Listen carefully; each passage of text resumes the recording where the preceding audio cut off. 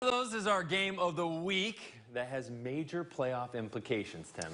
Oak Ridge and Campbell County are jockeying for a playoff position. The Wildcats would clinch a home playoff game with a win. Campbell County could force a three-way tie for second place in Class 5A Region 3 with a win. It didn't take long to get the party going for Oak Ridge.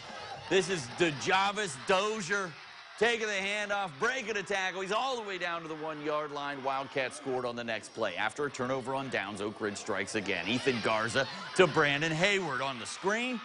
Picks up a good block outside, and it's a house call just like that. 14-0 Wildcats. Oak Ridge pouring it on.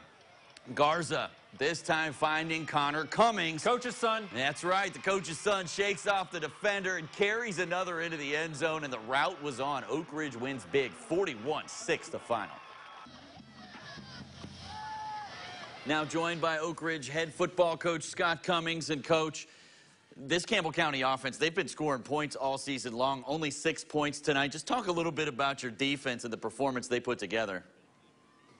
Josh, it was awesome. You know, Coach Ayers and our defensive staff put together a great game plan, and, you know, we're finally getting healthy. You know, that's a big thing, right? I mean, we've been banged up all year, and we're finally starting to get healthier. And to come out here and execute the defensive game plan like they did against a very high potent offense in Campbell County, you know, this offense has scored on everybody.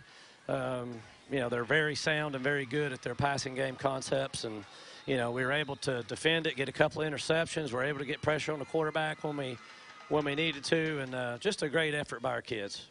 And on the other side of the ball, you guys got it done offensively. Dozier finding the end zone a couple times. Just talk a little bit about the offense and how well-oiled of a machine it seemed like tonight.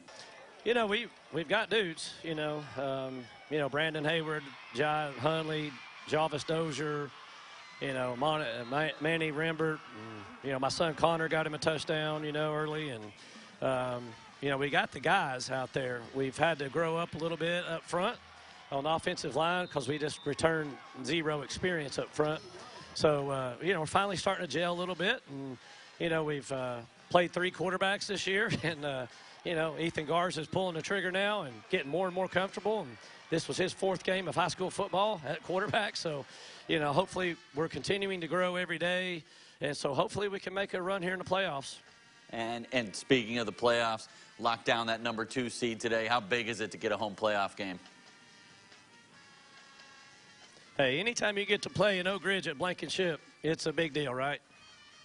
Awesome, Coach. Thanks so much for joining us. Congratulations on the win. Hey, thank you very much.